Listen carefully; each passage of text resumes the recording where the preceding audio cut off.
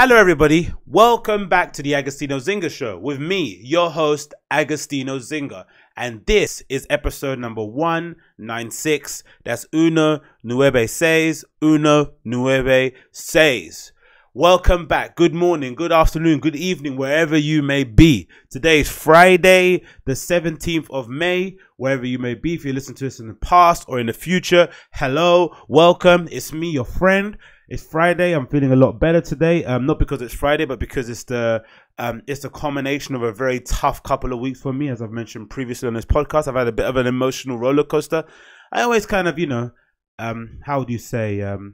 I always refer to myself, or would think of myself, as a fairly even-keeled emotional kind of guy, right? I don't necessarily have any big divots. I don't usually go on massive swings of emotional vulnerability, but the last couple of weeks have really tested me. And I think it might have something to do with my birthday.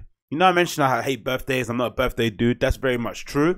I don't think I'm lying. It might be a little story that I'm telling myself to convince myself that I don't feel like the pressure of life are getting to me. I think that might be part of it, right? We have these weird stories we tell ourselves, like, oh, I'm this person, I'm that person. When you keep repeating these little stories to yourself, it's usually a way of you convincing yourself of something that you know deep down or intrinsically isn't true. So there might be a part of me that's a little bit anti-birthday, because by and large no one really celebrates their birthday with me. Take out your violin. I've never really had anyone reach out and ask me whether or not I want to do something for my birthday outside of my, the people that I'd hope would say something. And even then they don't say nothing, right? I think I could count on one hand the people that I'd expect to text me for my birthday, and no one really does. So I can't really say that. But also on one hand of it, if I look at analytically or look at a bit deeply, and I try to analyze it outside of my emotional state, I would say I'm not necessarily the most warm person when it comes to those kind of things, right? I don't necessarily go out of my way to make people feel like they're wanted, or to make people feel like I love them, or to make people feel like I cherish them in some way, shape or form, right? I think when you're the person that's always giving a love, it's easier to then for some people to reciprocate it. But when you're not giving it, especially living in London where everything's a little bit give and take, it's a little bit you scratch my back, I'll scratch yours. It's no surprise that I don't really have anyone blowing up my line when my birthday comes around. But going back to that point, I think my dip in mood and my overall, depression or whatever you maybe call it might be tied in with my birthday, because I think when my birthday came around on April 25th, I think it kind of really struck me. It kind of struck home, just how far away I am from doing the things I want to do. Not in like a bad way, but in like a very humbling way. It kind of made me think like, wow, I've got a lot of work to do, right? Because in my head, sometimes when you're going for your dreams and you're striving, you're kind of there's a part of you that, even though you shouldn't be, but there's a part of you that's a little bit impatient, especially when you start to gather a little bit of momentum. You're like, okay, cool, finally, people are starting to understand that I'm good at what I do. People are now asking for my services, or they want me to be around. They're asking for my opinion. I've become like the go-to person for everything that you want to do. So then naturally, the next thing is like, okay, when's my moment? When's my moment? When's my moment? When am I going to get, when's that suddenly I'm going to get that tada, that finally, that where I kind of burst into the mainstream, or I kind of cross over into success land, or I cross over and I can finally quit my job. It never really happens, right? It's always like a slow build. It's always like a slow eventual build until you get up. And I'm not even sure when you get to that point whether or not you realize that you're just so busy working, so busy putting one foot in front of the other. You probably don't even realize when you actually get to that point of like, wow, I finally got to a place that I've always wanted to. And human nature, what happens is that along your journey, you start to then make new goals. You start to then have new things that you want to cross over, new benchmarks you want to meet, right? And then suddenly the goal you had, the humble goal you had when you were just drawing in your bedroom, on your bed, is now kind of dissolved away when you've got like a 100 square foot studio, and you've got easels all over the place. You forget how far you've come. So I think it had something to do with my birthday. I think I was, a bit depressed, figuring out how far I am and how much work needs to be done. But then over the last few weeks, I've kind of, settled into it. I've kind of accepted my feelings. But I've also know that feeling of depression or hopelessness is only because I've kind of, again, I'm attaching an intrinsic expectation value to it. I'm attracting a timeline to it. And I think as soon as I go back to understanding that it's about the work, and I'm appreciative of just being able to do something like this, right? I couldn't imagine a life where I was just going in and clocking in and clocking out and just coming home. I have like another a whole other part of my life that I'm kind of trying to stoke the flames of, and I'm trying to keep that going, whether it's the DJing, whether it's the podcast, whether it's the writing, photography, all this sort of stuff. I'm trying to keep those fires stoked. So that's given me hope for life in general. And again, I just couldn't imagine a life apart from this, other than this, really. Right? I'm recording this early in the morning before I head off to work. And then after I finish work, I'm gonna come back home, get ready, and go and DJ at Westfield. So it's like, it's a great life to be living. So I have to be thankful for what I have, and just enjoy the journey, man. Enjoy the journey. Hope you enjoy the journey here with me too. So yeah, that's where I am right now, man. I'm in a good mental state, and of course it coincides with a Friday. But again, like I said, I'm not a big fan of the old end of the week shit. I think you should be trying to make your every day of your life a weekend, especially with the stuff that you do outside of work. And if that's not the case, then you might have to think about where you're working and make some changes there. But that's not the time or place for this today, because as you can tell, I've got my clout goggles on, as the kids like to call them on the internet, which is interesting, right? It's interesting that such an iconic piece of fashion, right? Such an iconic accessory, right? Made popular by, the grunge era, Kurt Cobain and all that kind of influences, now suddenly descended into this really corny piece of apparel that kids will point at you and use it as a point of mockery, take the piss out of you. But you know what? For me, I know where this reference is coming from. I have an appreciation for the music, for the culture, and by and large, I think they look really cool. So I will love them, whatever you call them, clout goggles, Kurt Cobain glasses, wanker specs, whatever they may be called. I love them, wanker specs.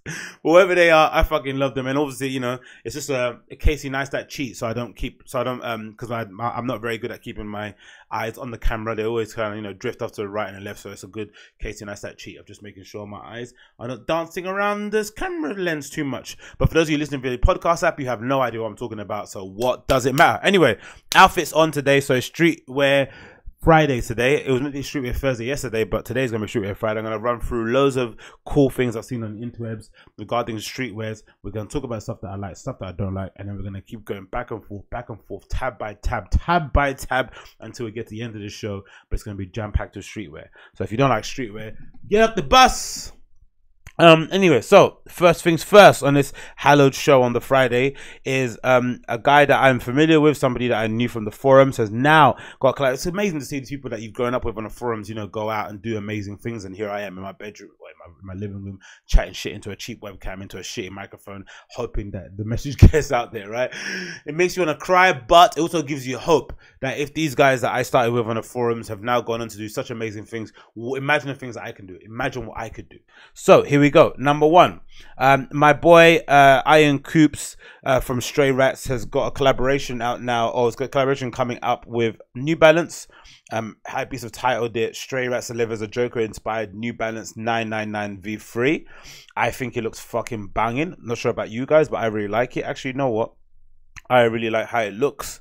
I think it looks awesome.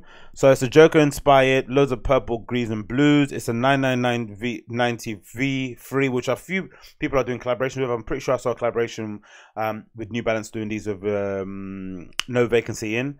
So I'm not sure if this is just like a run they're going to do with loads of different kind of creative crews, whatever, and redo the actual colorway. But regardless, I love the direction these kids are going in, and I just think it's a cool way to go about things, especially when there's such obvious other brands to kind of collaborate with, and you just you go out a bit out of the box. You collaborate with New Balance on a shoe like this. I think it's always a good look. Yeah, so I think they've got apparel kind of linked to it too. Nice little Joker tee here, which looks amazing. The text reads, "I'm only laughing on the inside, my smile is just skin deep. If you could see inside, I'm really crying. You might join me for a while." I think it's a poem, right? A Joker poem. Looks amazing. I love the little sketch illustration on the outside. Looks really cool. So it's concluding apparel. They've got hoodies with a really classic drawstring, a hoodie with like a drawstring with like a white lining on zip lining on the inside. I really like the look of that.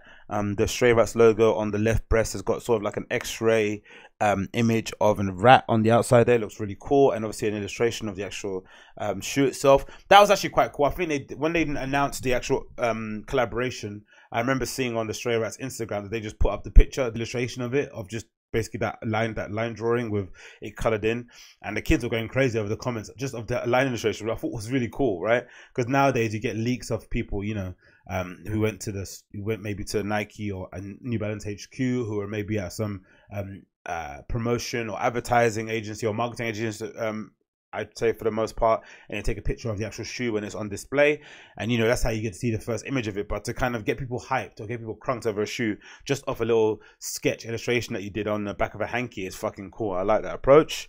Yeah, so whole collaboration, I guess. I'm not sure if if the clothing is a collaboration with Streetwear, or if this is just them doing it as part of the shoe collaboration, but regardless, I love it all. So you got black shorts with ha ha written on the front and on the left sleeve. Again, taking cues from you know, Stray Rats kind of inspiration for the most part. Hardcore merch, like, you know, they love these sort of kind of apparels, like shorts with kind of logo motifs on one side, and same with the long sleeve shirts as well, with on the sleeve, and maybe a little breast logo, maybe a nice big back print.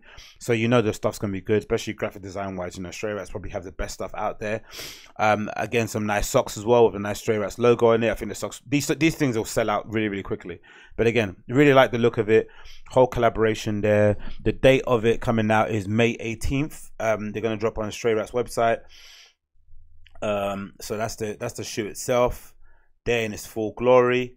So you've got a bit of purple, some green, some grays on a 999 V3. I wonder the differences between a 9990 you know, standard and the V3. I wonder if it's the sole or maybe I wonder what it is, the difference of it. I can't actually tell from the what you get from the naked eye, but I really like the shoe, man. It looks amazing. SR86 New Balance, made in the USA. Yeah, really, really nice shoe. They got custom insoles there as well. Yeah, I like it, man. It looks fucking awesome. And again, that's how they got everyone hyped. Just a little illustration there on the outside. I think that looks cool. So that's due to come out May 18th, 12 p.m. EST. If you're around and you like a bit of Stray Rats, I recommend you check it out. Really one of my favorite brands out there, without a shadow of a doubt. Next up on the list here, we have Noah, summer 2019. Is that a new collection already dropped, or is that something that's new? Oh wow, okay, cool. So this is Noah, spring summer 2019. Let me get up here on the screen for you guys to see. Just get this up here. Boom, boom, boom. So this is Noah spring summer 2017 for you guys to see here. Should I get another screen up? Should I just do this like that? Let me just do it. So this actually. Let me go here. Let's go like this because we want to get it all in, right? Boom. Okay, cool. So this is Noah, spring summer 2019. Again, Noah, there's no, you know, there's no point even kind of expanding on it. It's probably one of the most popular streetwear brands out there. I think it's maybe the most popular, I'd say, day-to-day wear. I see a lot more people on the street wearing Noah hoodies, especially the one that came out. Did it come out at the beginning of this year? The Noah hoodie that's navy with like Noah written in like really big block letter prints on just above, just below the chest. I think they have it at the front and the back too. It's a really nice hoodie. Of course, you know, the way they dye their hoodies, the construction of them, the feel, the quality is superb. Brendan Babajan, of course, is you know, Supreme alumni, and you know, some people would say he's probably part of the Supreme creative design crew who are, you know, responsible for some of the, you know, most iconic pieces of Supreme. I think back to that sailor jacket I had before with like the blue and white stripes going across. I think of the really iconic Parker jacket I had, red and cream, that Iron Bondroth modeled a few seasons ago. I think of some of the amazing long sleeve tees. I think of some of the Wallaby collaborations. That was some of the peak era Supreme when Brenda was around. And obviously he went off inside his own collection with Noah, a bit more socially conscious, a little bit slower pace, more staple designs, less logo motifs and stuff, whatever, but just really good messaging behind some of the clothing they make. Especially if you go on the blog, he's always kind of giving really good breakdowns on what the inspiration was behind it. You know, trying to inspire kids to take action, whether it's politically, whether it's stuff to do with the environment. A really forward-thinking brand approach, really, for everything that he does. And again, I just love the unquestionably Americana feel of the actual collection, right? Because he's always mentioning stuff about surfing and skating, and everything I see from Noah just looks like something Brendan would wear, you know, when he's going to go and surf in the morning or going to go skate and catch up with some friends. It just seems very much like him. And I guess like a lot of people would assume, most of the best brands that I would like or that people are fans of are brands that are a real reflection of their owner, of their creative director, person actually making it. It looks like an extension of themselves. They just, you know, it looks like they're having the best time of their life, just making 2019 clothes they would wear themselves, and by luck, the general public like you and I are fans of it too. So yeah, I'm a big fan of Noah, and I guess from looking on the streets of Shoreditch and East London, a lot of people are big fans of Noah too. This is their spring summer 2019 collection. They've reintroduced a lot of the check again, which I think was, I saw maybe used in the previous collections. A nice kind of like polygon, I don't know, print t-shirt here that would actually look really good on a short pattern.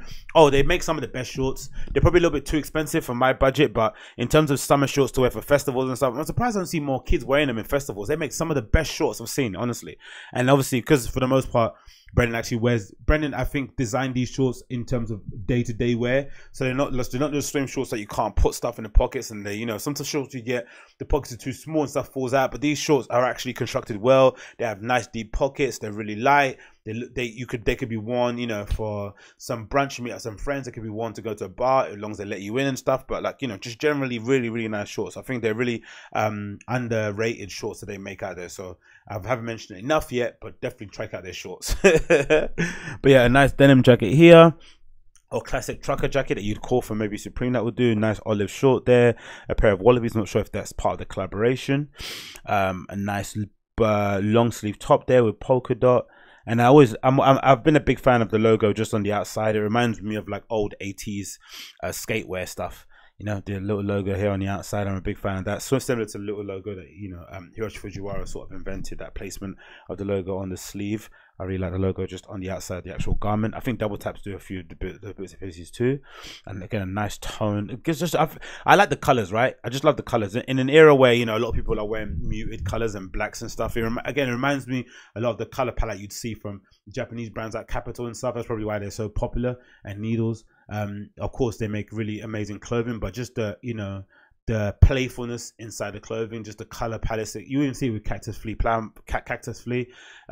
they make a lot of the same sort of they use a lot of the same sort of bright color palettes too. Of course, on just standard designs, but it's something that gives that bit of a pop when you're using such bright colors. So loads of polka dots and stripes. Again, the styling is always on point. You got the I've actually seen these trousers online on the store. They're one of my favorites actually. These sort of like splatter print looking trousers with the navy blue hoodie, which is again, it's a classic, that navy blue hoodie with a cross, or the logo hoodie with a cross here. I'm not sure if that's a Coach jacket on the left, but that looks really nice. Cut of the Coach jacket looks amazing. It's cut a little bit shorter than a regular Coach jacket, looks by the looks of it. Nice pair of shorts. Converse 1 stars. I wish my feet were slim enough to wear them, but unfortunately I've got fucking clown feet, clown flipper feet, so I can't necessarily do that, but they look awesome on that dude there. I like this jumper. Oh, is that a shirt? Short sleeve shirt actually. I like that. That crew neck logo print is also really nice. Nice little bomber jacket there. He's done this a lot with those buttons, isn't it? I've seen Brendan do a lot of that with those buttons actually at the back pocket of these. Where's that trousers? Oh, there.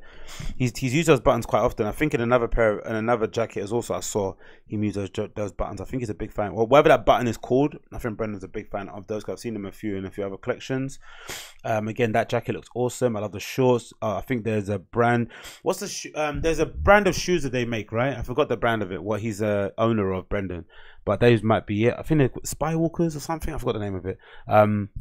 There again, we've got some nice collection of t-shirts there. Nice pair of trousers. He makes a really good work pant. That's a nice sort of half zip anorak there. Looks really nice. Sweatpants. Again, wherever those deck shoes are, they're really nice, aren't they? Sort of like an update on like a Vans Vans Authentic, but done a little bit. I don't know, a little bit more panache. I really like the look of those. They look fucking awesome.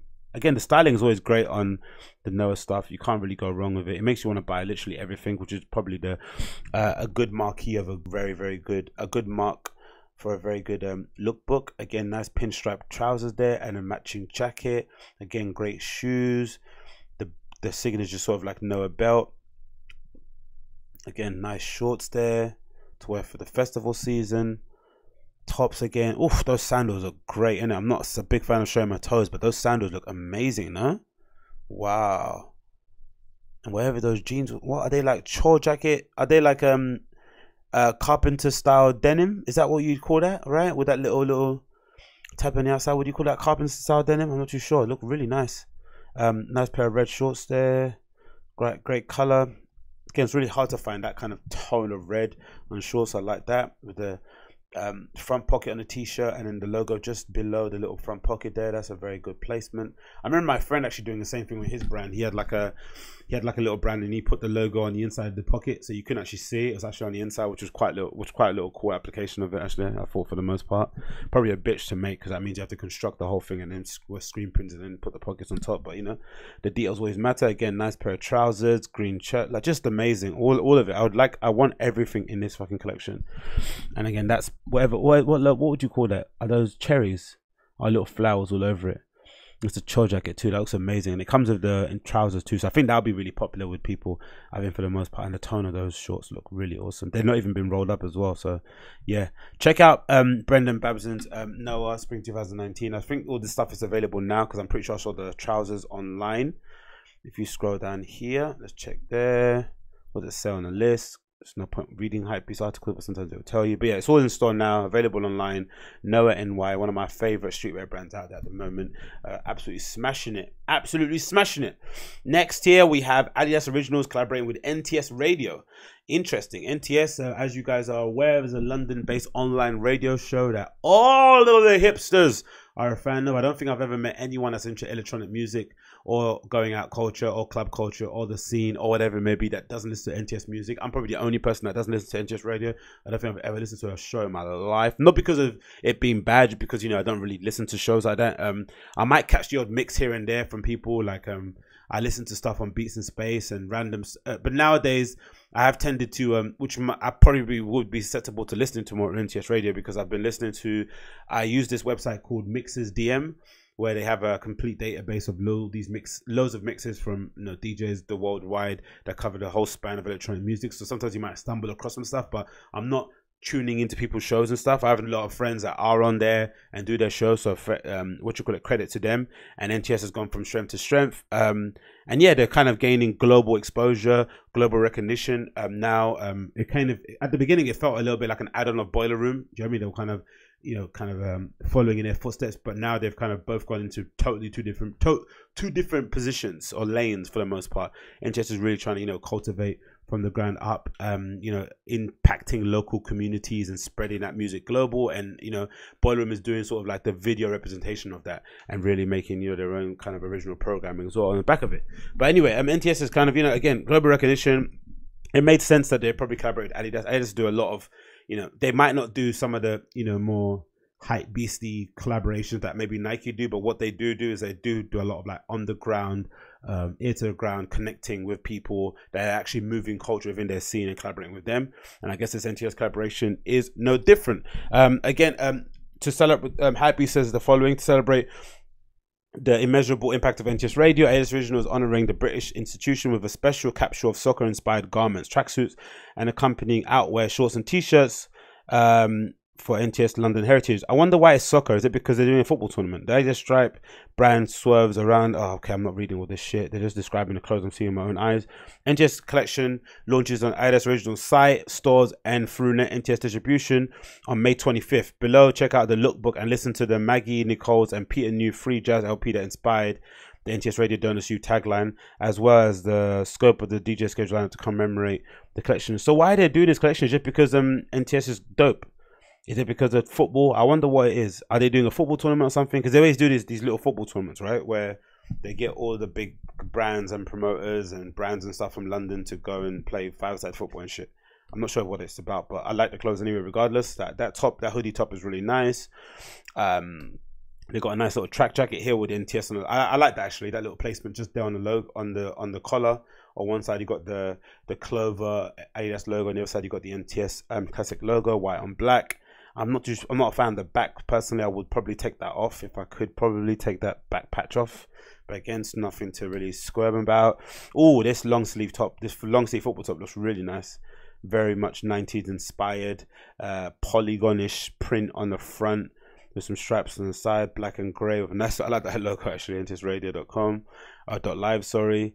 A nice, another nice football jersey here again. What is that on the inside? Peppers and Spice. I wonder if that's is that at the restaurant next door to it? Because NTS Radio is on what's that square called? The square where it's hosted, wherever it's in Dalston. And there's a little Caribbean restaurant on the corner of it too, right? That does barbecue outside with a massive grill drum. I wonder if that is the shop that they're referencing, Peppers and Spice. Maybe they will get their lunch from there. Again, nice little top. The tracksuit pants, oh, they look cool. Wear that with a tracksuit, that look fucking awesome. I'm actually a fan of that. I'd actually wear that. It's a bit, again, I would feel, because Boiler Room make a lot of really good merch too, right? But I'd always feel a bit cringe wearing Boiler Room merch. Like if you don't work there and you haven't DJed there, it just feels a bit, do you know what I mean? It's like people that wear that XL Radio bomber jacket. I mean, XL Recordings bomber jacket. It's like, I remember seeing a girl wearing it for the first time, I think a few years ago, I think just before they were about to re-release it, and I thought that looked amazing. She looked cool in it, and she happened to intern there, so that made the story a little bit better. And it was a vintage jacket that her boss gave her to wear because I think they were looking to bring it back into market. And I guess she was a cool person, so you know, he went to kind of test the waters with it. But just buying an XL Recordings jacket is a bit strange, no? Well, don't you think? It's like no one would wear an Atlantic Records. I guess it's different because Atlantic that probably doesn't have the cultural relevancy that maybe XL does, but I don't know. I feel a bit strange wearing a NTS Boiler Room or XL Recordings merch if I didn't have anything to do with the place. I didn't have a recording on there. I didn't collaborate with anyone. I don't know. Maybe it's just me, but I would wear this tracksuit. That being said, I would wear the tracksuit.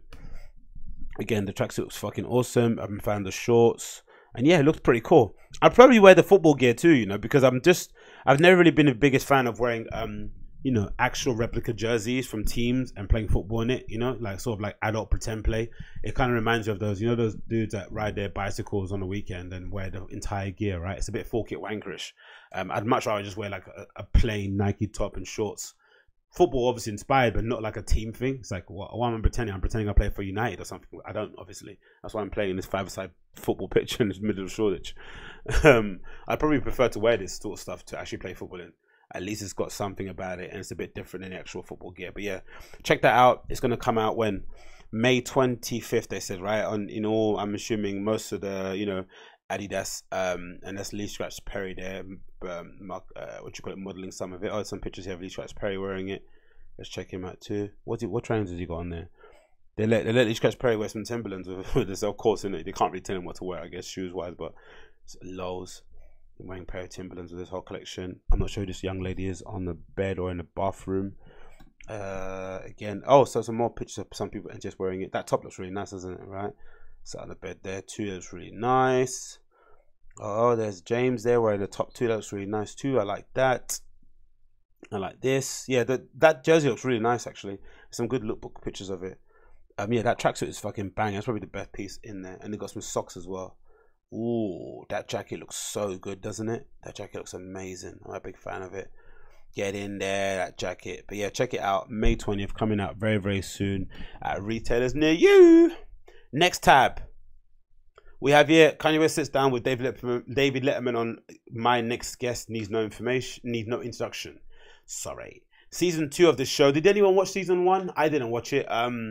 David Letterman, of course, legendary talk show host in America, went famously quit and decided to grow his beard and get all, you know, philosophical with life. And then he came back and decided to do a show on his own terms. And this is what he presented with Netflix. My Next Guest Needs No Introduction. It's had quite a good reaction. I'm pretty sure I've read some good reviews about it. For David Letterman, obviously, it's the best case scenario for him because he doesn't have to be on Saturday afternoon television every Saturday. He can just kind of do these shows, chunk them in, and just kind of release them in seasons. On Netflix, obviously the notable addition on this show is Kanye West. You know, I'm not too sure how I feel about watching him talk about his bipolar disease or his mental health in general. I'm a bit tired of it. I think I've come to grips over the years. I think, you know, the older you get, the more stuff seems to make sense to you. And I guess it's kind of a bit sad for me to say, but I think when I was younger, I sort of maybe looked up to Kanye a lot more than I probably should have, right? He probably guided a lot of or inspired a lot of the way that I think about things and how I view the world and how I viewed my place in the world, being a young black creative and stuff. But the older you get, the more you read, the more experiences you gain along this fucking crazy thing we call life, the less you start to really take any notice or any sort of heed to what an artist or an entertainer has to say about life or any sort of socio-political climate or anything. You just don't take notice of it.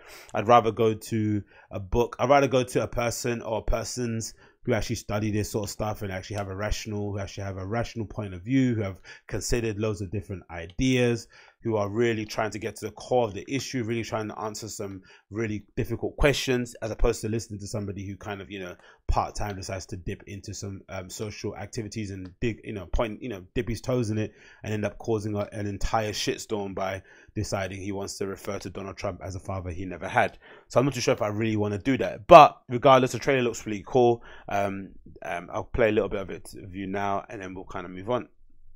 If Velcro had been invented first, would there be zippers? You know, it's really a deep question. Thank you very much. I'm very excited.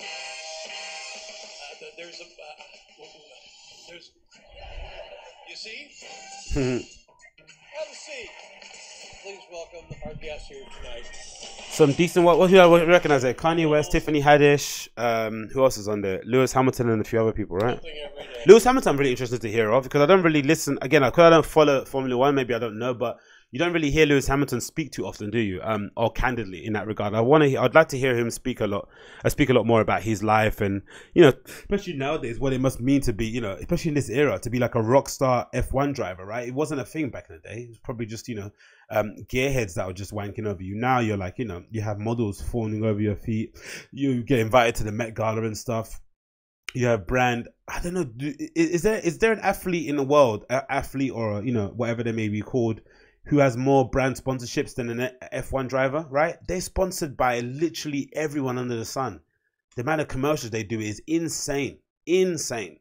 I wonder if he's going to ask him about the whole tax thing, you know, living in, having your registered address be in Monaco and shit. Be interested to hear him speak. When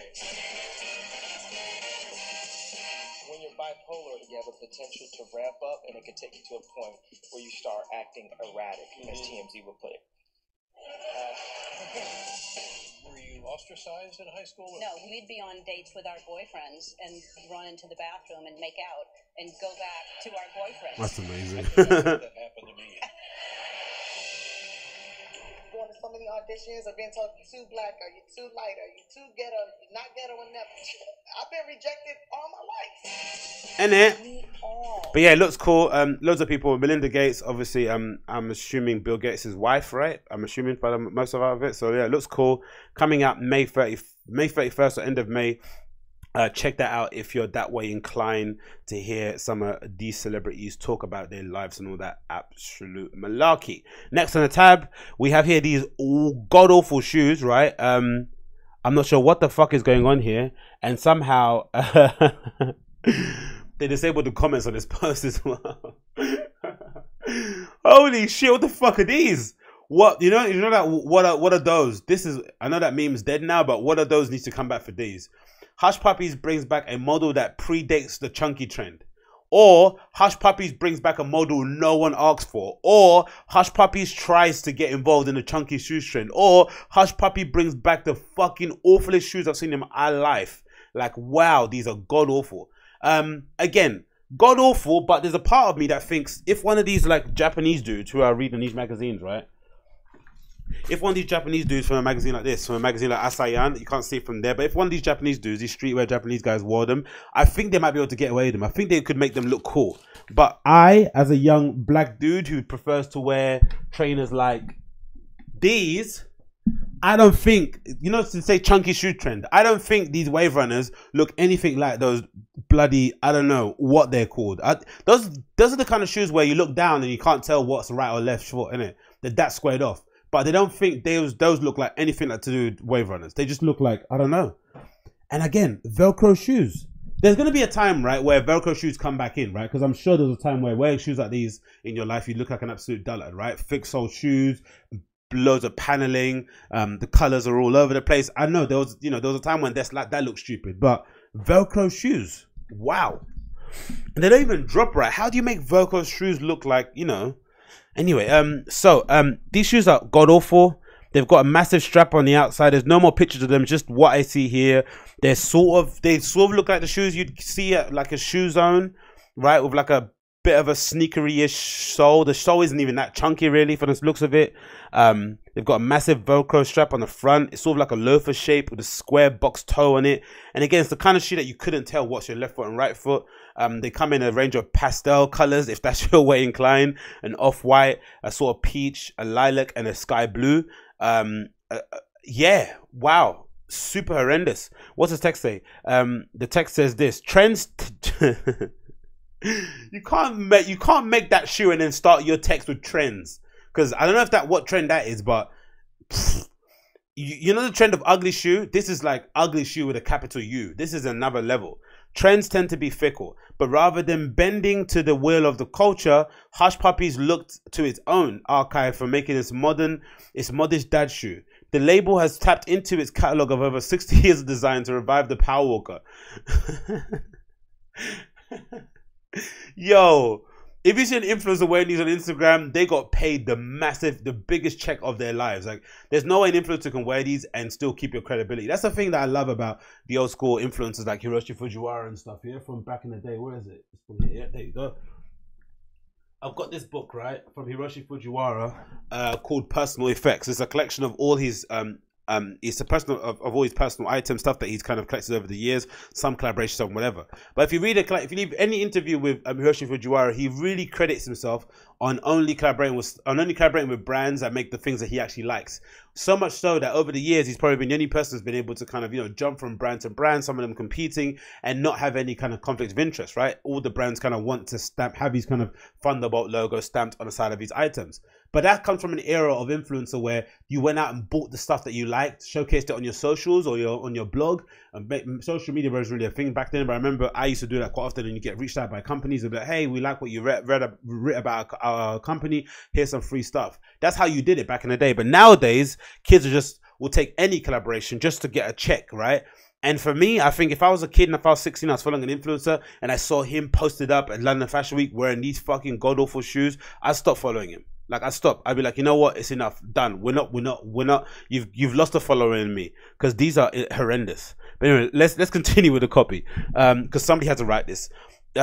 Worn by health-conscious geriatrics, adorned by sardonic art school kids. Sardonic art school kids. What the fuck is sardonic? Look up sardonic. What is sardonic? Sardonic. Grimly mocking or cynical attempted at sardonic. Sardonic is mocking. So what? Sarcastic, sneering art school kids. Why do you want a sneering art school kid to wear your shoe? That's a weird way in it to describe your potential customer. But hey, what do I know? The label's reissue brings back its tried and trusted construction of a new generation. To a new generation. Bulky features that have excited the footwear zeitgeist are present in a duo of restrained options. Whereas, what? Bulky features that have excited footwear zeitgeist are present in a duo of restrained options. Wearers can choose whether either Velcro or lace. Oh, Velcro or lace. Blech. The imprint extends a modern touch by adding colors to the sneakers, so old and new fans can style their ensembles in a variety of hues. The Power Walker is available today for $9.95. Okay, let's see the website. Oh my fucking god, Power Walker. This is terrible.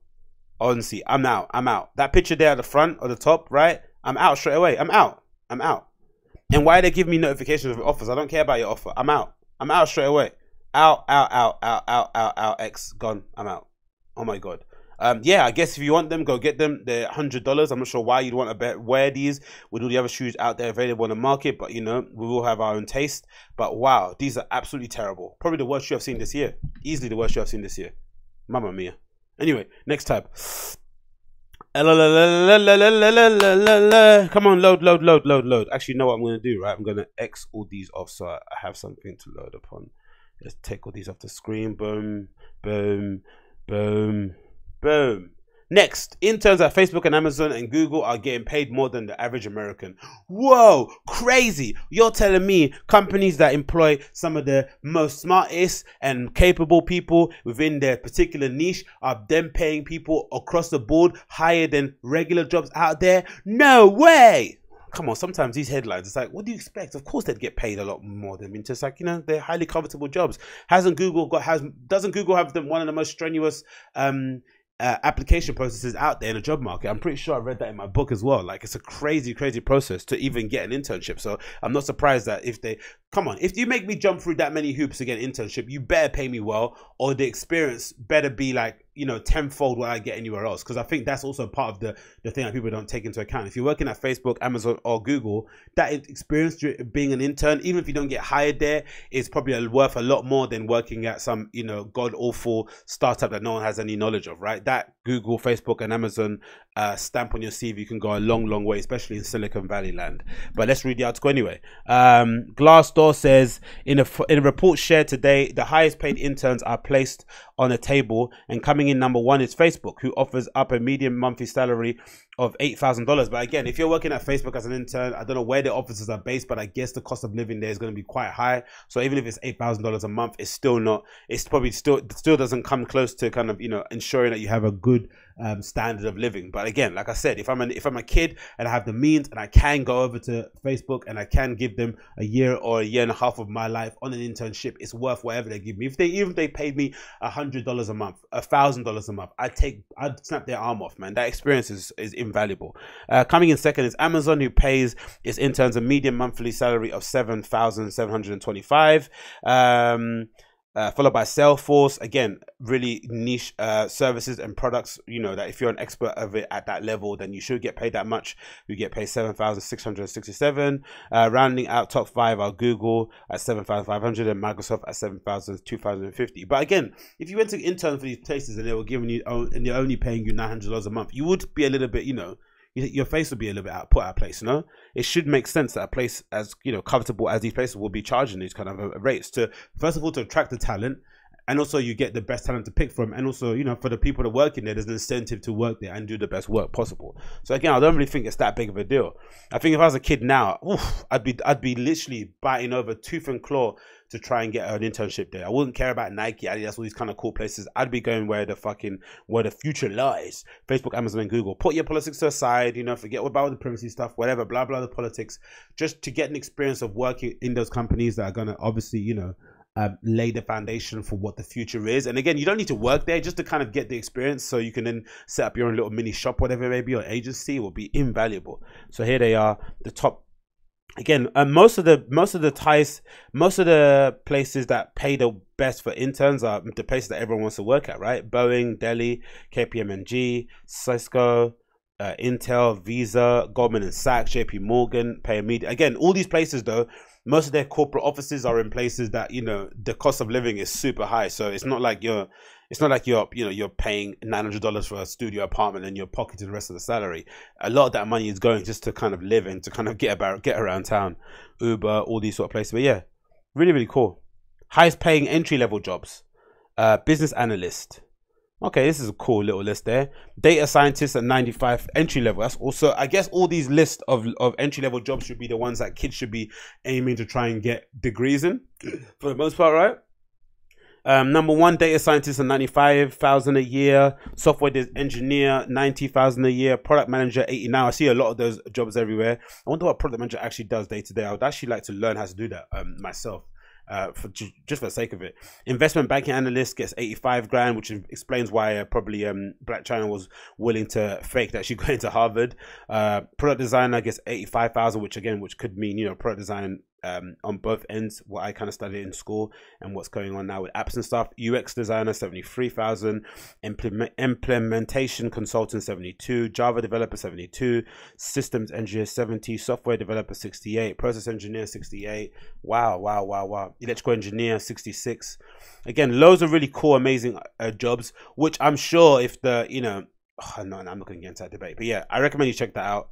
List of all the great places doing amazing things out there, paying their interns a high wage. So yeah, again, I'd do it in a heartbeat, man. If I was a kid and I wanted to get that experience, even now, if I felt like I was really heading to a roadblock, if I had the money and I could afford to, I'd definitely give up I'd definitely give up a year or so to kind of work in these kind of places for, you know, just for the bare minimum, just to get the experience.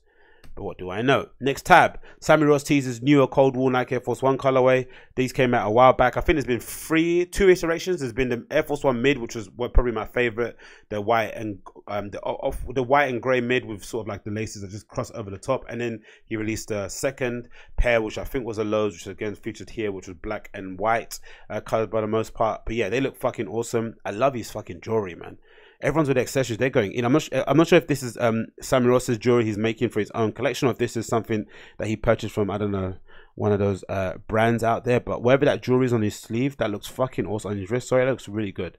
So the new pair looks like they just switched, they flipped the soles, because I'm pretty sure the Air Force One lows blacks what came with a black sole, and then the whites came with a white sole. I think they just flipped the soles around.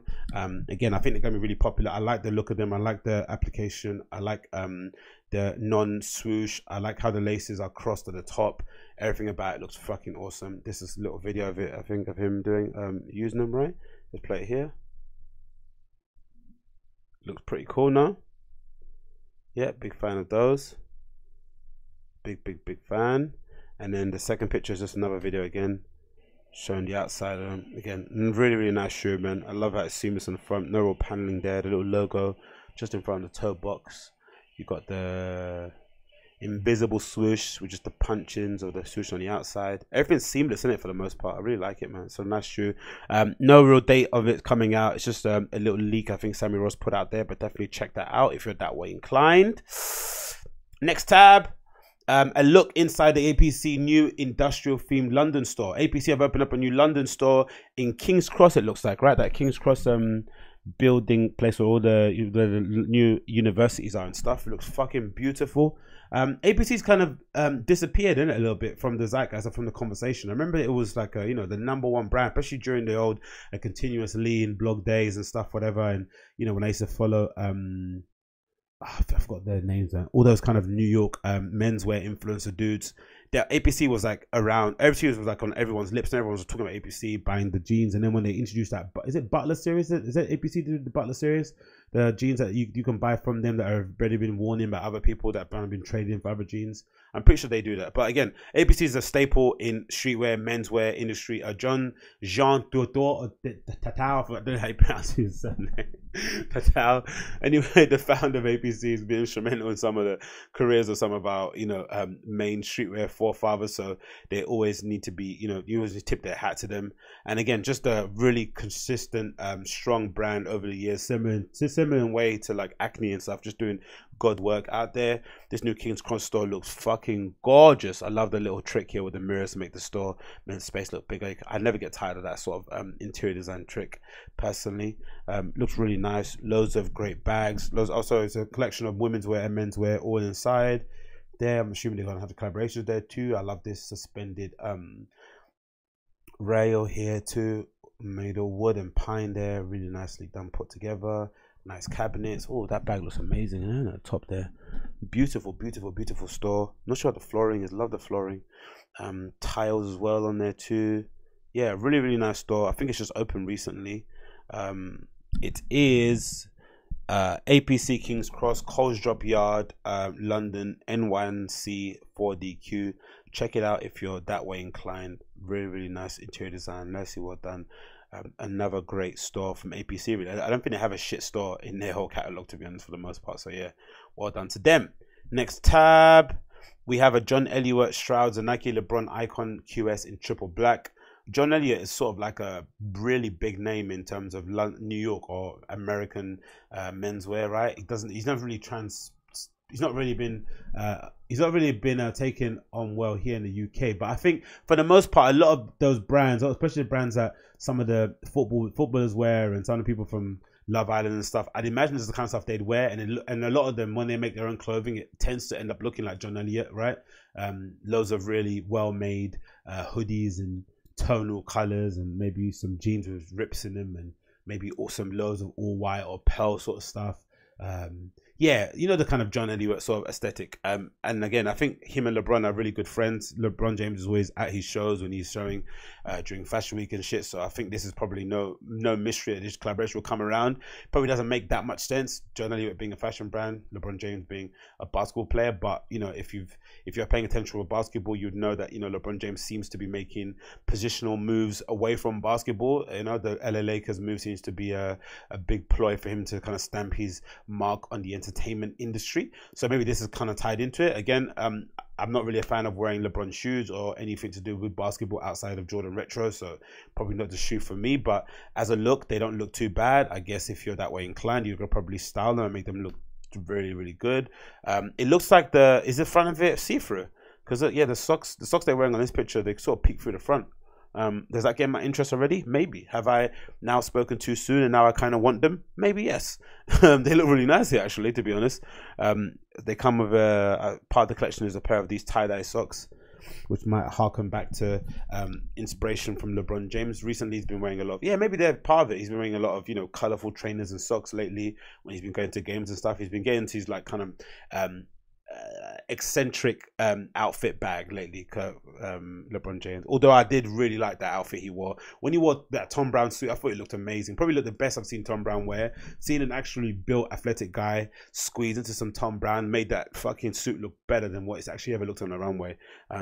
Which I'm sure is the reason why we're probably seeing a lot more black models used in Tom Brown collections so far. But yeah, I quite like the shoe, actually. I'm not mad at it. I've got to be honest. I'll probably take back what I said in the beginning. Generally, LeBron James Icon QS. Way too many numbers or letters in the name. But hey, they're going to come out at the John Elliott flagship store on May 22nd, 23rd, 24th. And the limited drops accompanied by a set of tie-dye socks. An online drop would then hit a John Elliott store 25th. Okay, cool. So that's a good little drop in it. So I think there'll be quite a lot available then, right? They're gonna come out 4 days in a row, for that 4 days in a row, 3 days in store and then online. They look pretty cool. I quite like them, especially if their socks are gonna peek through the front, isn't it? That's what we all want, isn't it? We want our socks to get shown, but it's got a, you know, bubble around the complete outside of it. Yeah, I'm a big fan of them. I quite like them. Not mad. Next tab. Reebok by Paya Moss Experiment 3 pink set for summer ready release. These look really nice, isn't it? Paya Moss is again another fashion label on everyone's lips at the moment. Do very interesting clothing, and yeah, these shoes look really nice. They've sort of got like an invisible laces. There's a zip on the front of them. Old school Reeboks. I got a video here showcasing some of it. Let's see what's it. The first one with Damon Lawrence. What's that got to do? Okay, let's check out the video, see what this has to do with the actual shoes. Paya Moss with Damon Lawrence. I'm assuming that's a famous basketball player, right? I had already started to begin to settle into a life outside of basketball, into the streets, and deal with my scholarship. I was basically fighting for my life. I was fighting a criminal case. I had to eventually cop a plea and do some time. And when all of this stuff was happening, I found out that I was going to be a father. I felt like I let my son down more than anyone else.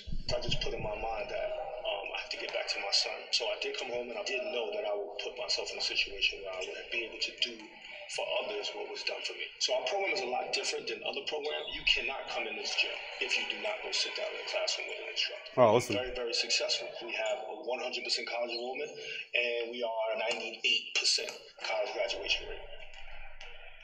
I was a promising high school student athlete. I endure prison. I'm making a difference in my community. Wow. My name is Damon Lawrence, and I'm a baller. That's awesome, man. I'm loving the socially conscious side of some of the releases at the moment. I think we saw a little bit with the Cactus Flea Market. Oh, I can't even say the name anyway, but you know what I mean, the Cactus shoes. I'm liking this whole social movement around the shoes. Instead of just doing a collaboration, just having it sit down on the shelves and just be it what it is, but it's tied into something else, a bigger message, and highlighting someone like a Damon Lawrence is doing an amazing community initiative there with that basketball program he has going on. Is super cool.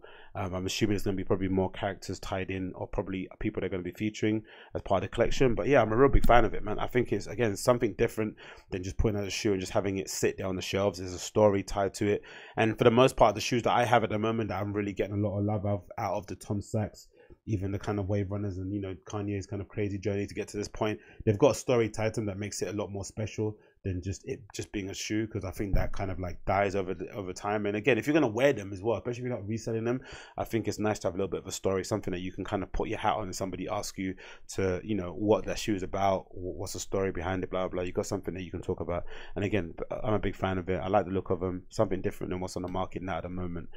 When they're due to come out, they've got a date here, May 18th. There, $250. Check that out at all your local retailers. Next tab. Ooh, Nike is reviving the 1996 Asia exclusive Air Force One low premium ivory snake. This reminds me of all the old school Code.jp Air Force Ones. If you remember back in the day, those Code.jp Air Force Ones were probably the best colorways you've probably seen. Unfortunately, some of the best colorways you've seen also didn't come in sizes above a size 9 or 10 because Japanese people have tiny feet. Damn them. So you had to kind of, you know, maybe squeeze into really smaller sizes. I remember I had I forgot the snakeskin ones I had. I had the Atmos pair. I had a pair of ones that were like purple that I sold. I remember there being like a velvet green a suede green pair, like super bright green, like Kelly green with like a white swoosh, like low. Looks fucking beautiful. The shape was better. They didn't point up as much as the normal Air Force Ones do nowadays. They didn't have that weird banana foot. They had a really good silhouette. They just looked amazing. Sometimes when you get them off of the Yahoo auctions, they'd come with the midsole would be slightly discolored. Just beautiful, beautiful, beautiful. And I guess Nike are bringing those back, so that's nice to see.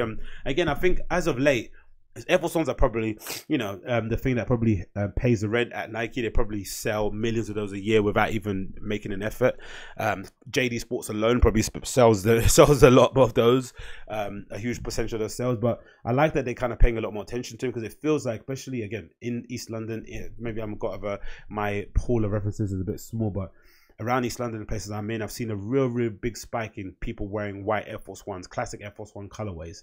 I'm not sure what it is. I'm not sure if it's because, you know, again, it's probably the more comfortable, versatile version of wearing a Vans or a Converse. And again, for someone like me who has wider feet, and probably a lot more versatile and stuff that I wear more comfortable, but I've seen a lot more people wearing Air Force Ones lately. So maybe it's to do with them recognizing it, and they have a way of analyzing the numbers and seeing as being a spike of people buying Air Force Ones at size, at Offspring, at End Clothing, at Dove Street Market, and decided to flood the market with these sort of like staple classic kind of colorways. And now they've got this snakeskin white Air Force One. It looks amazing. Again, I've got so many pairs of white Air Force Ones that I just keep buying them. I don't care, because again, I think it's one of those shoes that you can just keep wearing again and again and again. You can never have too many pairs of these, I don't think, and they look fucking awesome. All white upper with a snakeskin swoosh and a snakeskin back tab. For me, just absolutely perfect. Again, due to come out May 22nd, priced at $145, a little bit more expensive than previous collections. It's a premium Air Force One, I'm assuming, so the material should be a little bit more premium. I'm hoping so, you know, but you know, sometimes Nike likes to sell you dreams. I like they don't have the little lace stay on them. I hate that little silver lace stay. It's one of my most annoying things. The first thing I do when I get a pair of Air Force Ones, redo the laces and chuck away that little lace thing on the front. I think it looks fucking pathetic, but that's just me. Yeah, love it. It's crafted from a premium leather in crisp white and brown and green knits. Oh, it's green, is it? I didn't see the green there. Is that green? Okay, I don't see green there, but anyway, that's what, if Hype says green, it's green. So check that out. Coming out May 22nd, snakeskin white Air Force Ones. Next on the list here, Bodega teases another version of its New Balance 9997S. Whew. These look fucking fire. Again, I'm not sure what's going on with New Balance. I'm not sure if it's if they've got a new creative director at the helm, if they're just cranking up the pressure because it's summer. But New Balance are spazzing out, it seems like. These look fucking gorgeous. 9997s. First of all, they're like black, gray, green upper, right? So some of my favorite colors. And the end is like a pop of yellow. The instep, the end on the instep has got like a weird sort of like 90s sort of like slash print on the inside. It reminds me of the old IBM logo. Then it's sort of got this weird modular sole at the bottom. It's sort of like it comes off in different compartments with a little yellow gel bit here on the inside. They got an end cap reveal, I think, whatever placement that is there. And again, New Balances for me are the perfect shoe because they fit my wide feet. They sometimes come in whips. They can sometimes get me wide and narrow, but they look fucking stupendous. The problem is they're probably going to be in limited supply. They're going to be hard to get, but I don't know how I'm going to get these pairs, but I will need to get them. And again, you wonder why I want them? Look how similar they look to these. There is a trend of what I like nowadays. They look very, very similar to, they look in feel, right, to 700s, but obviously whoever designed these, I forgot his name, I've read an interview with him recently on Hype Snobby. Actually, he came from that lineage of making some of the most iconic New Balances out there and a few other shoes. So no surprise there. I don't think there's a date on when they're meant to come out. Alongside a recently announced release of its first delivery of upcoming Streetwear collection. What's that? They got another shoe here they released. I don't know. Ink mustard yellow. So there's no date. Yeah, no date on them at all.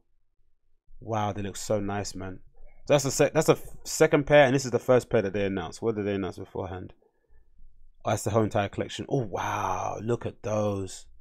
Mamma mia. The white pairs look so good, and they come in black too. So there's 3 colorways, right? Wow. There's those, and there's this one here, the one that kid's wearing here at the bottom. The shoes look quite nice too. All black pair. This to me is like a vintage streetwear. This reminds me of like the golden era back in the day. Just even have the way the graphics are done as well. Wow, the lookbook's done together. They got a pair of random Jordans they's wearing, but bloody hell. Let me see the. Oh, I like the color contrast of the teal and those black, the Breads Jordan 4s. Actually, I'm not mad at that. Can I see the other picture of the whites? Oof. Look how good these look. Mamma mia, they look nice. Jesus Christ. Yeah, okay, Bodega snapped with these. Oh, that jacket. Wow, and short combo. Okay, cool. They snapped. They went ham. So yeah, check out Bodega. Looks like they're going crazy. They're not fucking around. When's this stuff meant to be coming out? May 16th. Latest drop. Okay, let's see if it's available on there right now, actually. In case Daddy wants to buy this right on YouTube. Wow, Bodega. Okay, cool. Let's see, shop now, delivery number 1. Let's see if they got it. And let's see the prices as well. I'm assuming it'll be about Pata prices, right? So about $80 for a sweatshirt and stuff. Wow, that's incredibly cheap. That jacket, that anorak, the packable anorak is $160. The shorts are $90, so you can get the entire thing for $250. That's insane. Probably the best bits in there, right? And obviously those blue teal pants that I like the look of. Wow. It looks so nice, man. So yeah, check out Bodega. First delivery out now, available on their store, and I'm assuming the shoes are going to come out whenever they come out, right? These shoes, they look amazing. Wow, so sexy. Next on the tabs here, we have all black Yeezy 350 V2s, but no one cares about that. Next we have DJ Guy GoPro. Again, no one cares about that. Then we have all these Matthew Williams up and coming bracelets. Roller coaster bracelets look fucking incredible. Of course, most of you guys are familiar with Alix and Matthew Williams, you know, from Ben Trill, Virgil Abloh family, Aaron Preston, and all those kind of dudes. He's gone off now and done Alix. Alix is sort of like our generation Helmut Lang. They're making some really iconic pieces. Some of their footwear is some of the best things I've seen out there. The accessories, the bags, the trousers. Of course, much of it has coming from Matthew's own amazing personal style, which again goes back to what I said earlier. Some of the best designers that I've known or that I've seen online have been the ones that have been able to somehow translate their own personal style into a brand, and you see that none other exemplified than on Matthew Williams. And these bracelets here, my guy, wow, they look so nice. These are prototypes. They're not out yet at the moment. They've had the same sort of clasps you have in the belt that I have somewhere around here, but they've taken it a step further. There's a video here of him kind of explaining some of it, I think, or just detailing how it opens up and stuff. Look how cool that looks, man. Is that stainless steel or metal? I don't know what that is. That looks fucking incredible.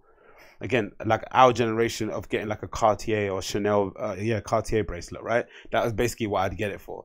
If he imagine if he starts making these in precious metals, he says to make this like a gold or something. Oh, yo. Wow. Look at that. Look how cool that looks. Jesus Christ, the way it clasps in. Of course, the watch he has next to it isn't bad either, is it? But look at that. Absolutely beautiful. He's spazzed, man. He's spazzed.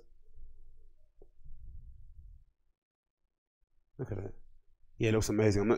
No date when's come out. I think it's the early prototypes, made in Austria. Massive bangle. It reminds me again of the old Wix Owens massive kind of like bracelets he had. The super chunky ones that kind of like hanged off your wrist. A nice silver one, which is probably the one I'm gonna get to match it with. I'm usually wearing all those of silver or stainless steel. Fuck me, that looks good. Yeah, I'm all game for it. Check those out, man. Leaks bracelets, roller coaster bracelets, not come out yet. They're probably still in development at the moment as we speak. But once they land, I'm pretty sure they're gonna sell out pretty soon. But yeah, fuck me. Here they are, man. Leaks doing the God's work out here, doing God's work. Anyway, that's the Agostinho Zinga show. Actually, there, man. Done.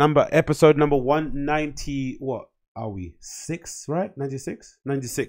Thanks so much for tuning in. Last podcast of the week. As ever, if you need information regarding myself, click the link below, agostinhozinga.com. I'm DJing this Friday at the Tap East at my night called Tapped, alongside my very good friend Afro Musa. So if you're in the area, come down to that.